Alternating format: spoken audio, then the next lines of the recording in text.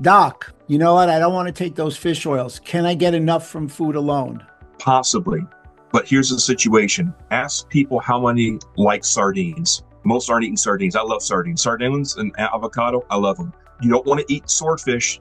One serving of swordfish is going to exceed your lifetime exposure to mercury. You don't want to go that route. So people are just not going to have the dietary expansion they need to get it from diet alone. I've not seen people be very optimal with diet alone. I do believe that supplements are going to be very, very necessary for that. 1 to 3 grams for general maintenance. I like 3 to 5 grams a day of EPA and DHA for cardiovascular disease prevention. If I want to lower homocysteine, if I want to reduce the stickiness of my blood, I want to prevent atherosclerotic plaquing, I'm going to go in that range. So that's kind of the dose that I'll use for that. I think you can't get that in diet alone, in my opinion.